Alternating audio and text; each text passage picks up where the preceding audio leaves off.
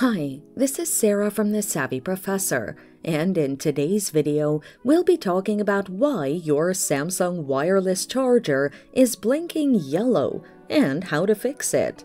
Let's get started. A faulty or dirty battery is one of the main causes of the yellow blinking on your charger. Try assessing the damage by using a wired charger. You should also consider getting a professional to check the battery. In case of a dirty battery, the charger will clean it. Once it does that, the yellow light stops blinking. If you still see the yellow blinking, your phone case might be thick. A thick phone case might be stopping the fluid transition from your wireless charger to the phone. It could also result in slow charging or overheating. Consider checking the official thickness of a phone case recommended by Samsung. You can remove the phone case and try charging again.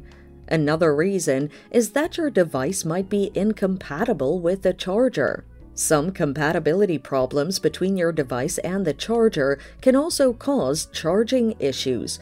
You may need to have additional accessories for the charging to work as needed. You should also consider changing your device. And that's it. Thanks for watching. Till next time.